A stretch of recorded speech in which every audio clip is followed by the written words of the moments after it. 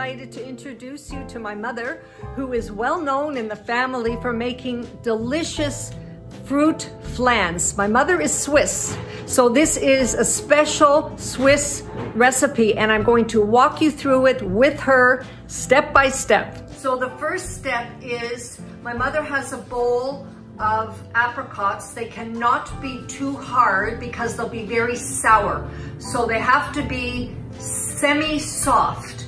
And then they are cut, as you can see, and she will point.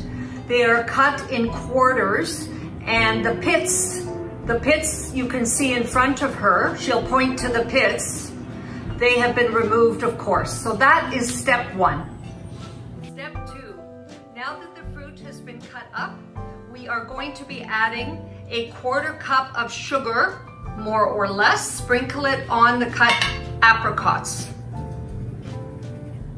The second thing, 1/3 cup of flour. Sprinkle it on top of the fruit, more or less, that amount. And the third thing is 2 teaspoons of lemon juice. And what we need to do now is mix it up to give it more flavoring. Step 3, my mother is going to transfer it into a large glass bowl, which you can see, and she's going to mix it up, and it needs to sit for a little while because next she's going to prepare the dough.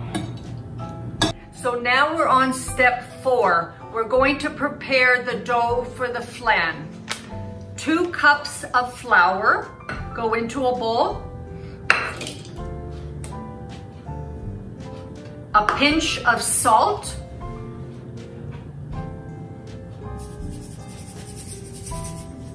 1 teaspoon of sugar. 2/3 cups of vegetable oil.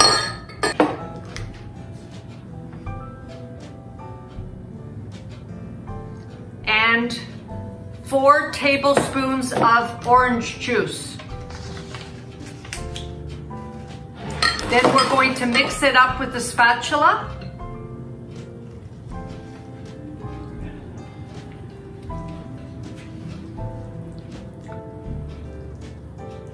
And we're going to make it into a dough.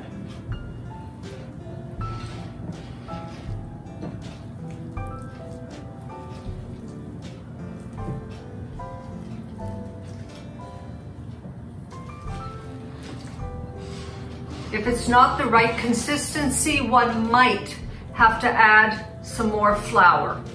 But in this case, it is just fine.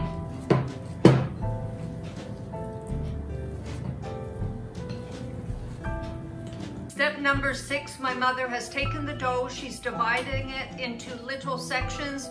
She's putting it at the base of the flan container, and beside her is a spring-form pan if you don't have a flan itself at home. Patting it gently all the way around,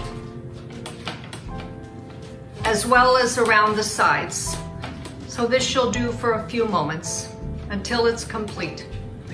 Step number 7, my mother's going to pack down the dough very, very firmly so that there are no holes on the bottom and around the sides as well.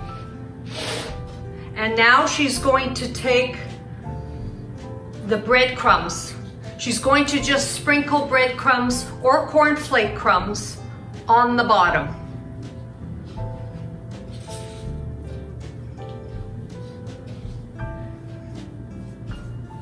To give it a nice base and a bit of a crunch. And next she's going to move to the ground walnuts that go on top.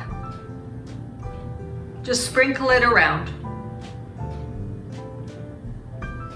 There's no exact measurement, so you'll just take a look and see approximately a little handful or 2. There we go. Step number 8, my mother is decorating the base with the fruit from the outside into the center. And just to mention, the reason why breadcrumbs and walnuts are sprinkled at the bottom is that it shouldn't be too liquid at the bottom. It adds a little bit of a nice base to the fruit flan. So she'll be decorating it, and in a few moments you'll see what happens next. Now the flan is ready with 2 layers of decorated fruit, and it's ready to go into the oven. Step number 9, the flan went into the oven for 15 minutes for 400 degrees, then 350 degrees for 45 minutes, and check that it doesn't burn while it's in the oven. And if it gets a little bit too brown, put on a little butter or margarine on the top and a little bit of sugar perhaps, and top it for the remaining time that it's in the oven with a bit of tin foil. And then you can take it out and get it ready to be decorated.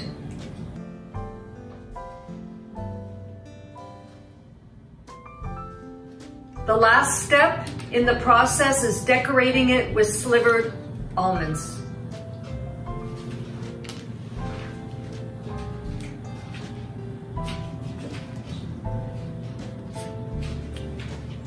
And there you go. Close up. Look how gorgeous this is, like a picture. Just beautiful. At any fine pastry shop, you couldn't get something so gorgeous.